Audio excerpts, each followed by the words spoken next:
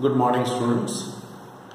Actually, we are discussing the motion of connected bodies.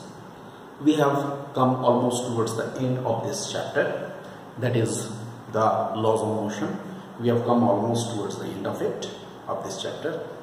So, motion of connected bodies, I have told you the conditions and everything regarding the motion of the connected bodies. I hope all of you remember that. So, today in our discussion, I have given you, or I have discussed with you, two basic cases. But today's discussion is slightly different. This is the third case. Here, suppose a mass M1 is placed on a table. I am not considering friction. It is tied to a string which is passing over the fixed pulley, and then it is moving through a movable pulley, and it goes here to a rigid support, and a mass M2 is also hanging from here.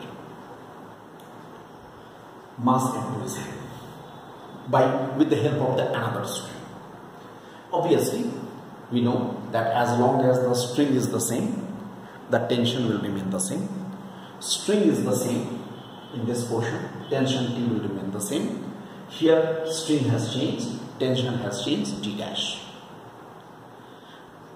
If I release this mass M2, it will go down. It will go down. It will move down. Okay? It will move down. Now we have to consider one thing.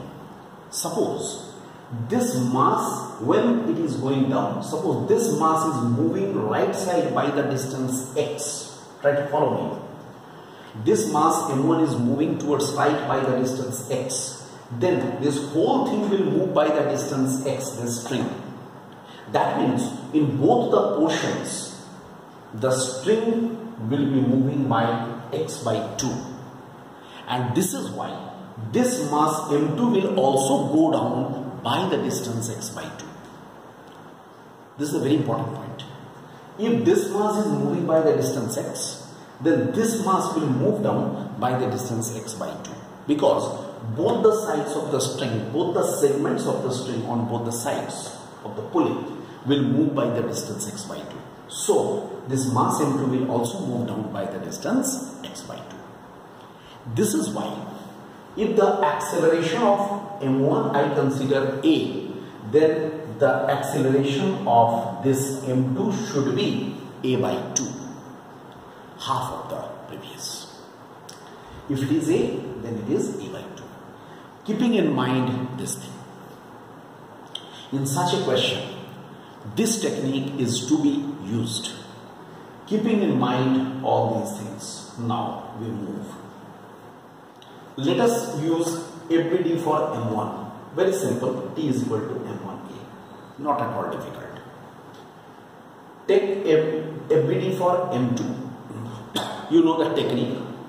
M2G minus T dash is equal to M2 into A by 2. And one more equation will be formed, that is T dash is equal to 2T. T dash equal to 2T. These three equations will be formed. Suppose we have been asked to find out the acceleration of M1 and M2. Then what to do? Obviously we have to solve. We have to solve from here. I will get it. Twice M2G minus twice T dash equal to M2 into A. Or now equation 3, if we put it here, twice M2G minus 4T equal to M2A. Alright, what I have written, see, twice M2G minus T dash, in place of T dash I write 2T from equation number 3. Then how much we shall get?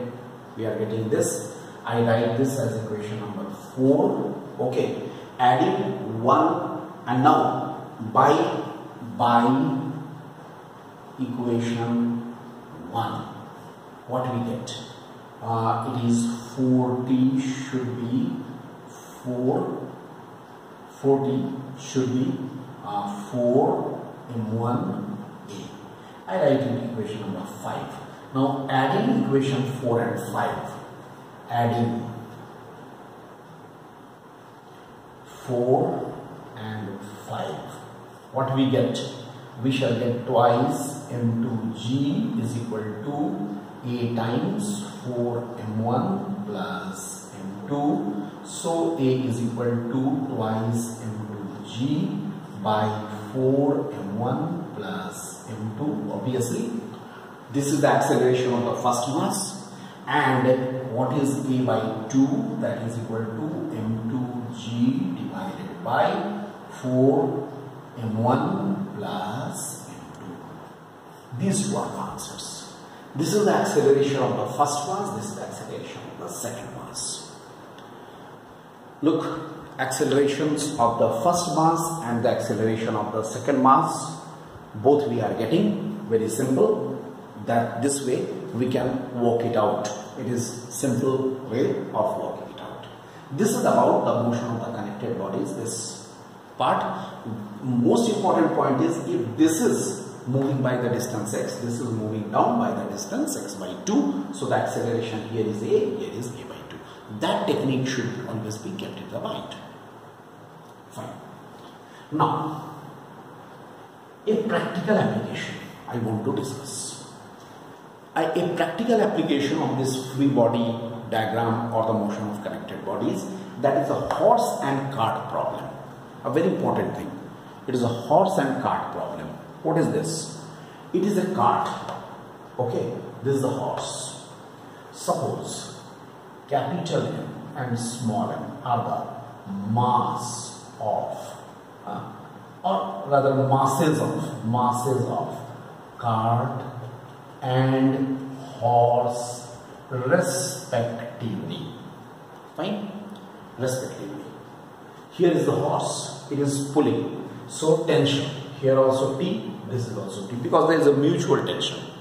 Cart will also give a tension. Horse will also give a tension. And same tension in the string or the rope.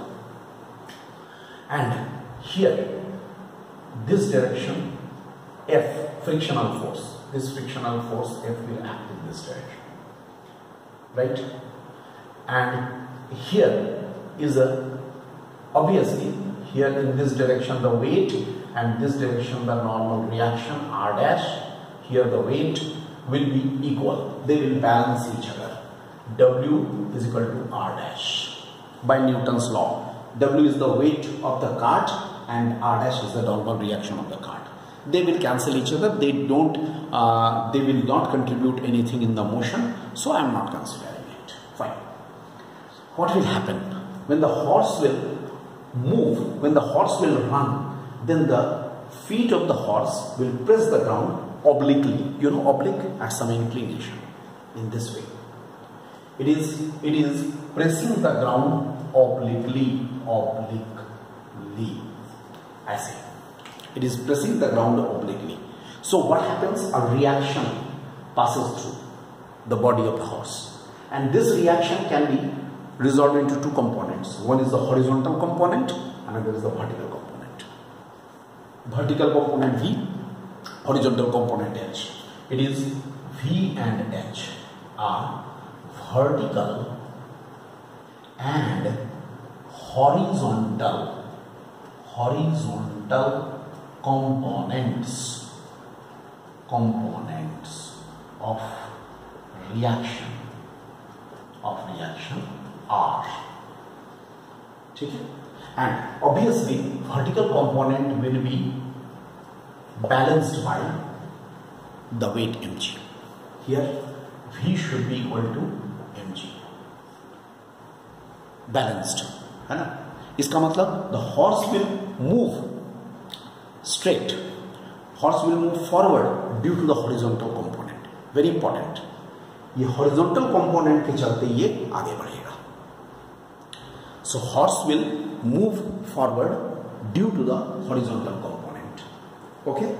And if small a is the acceleration of the system, I am talking about the system. You know, the system. The system is the whole thing.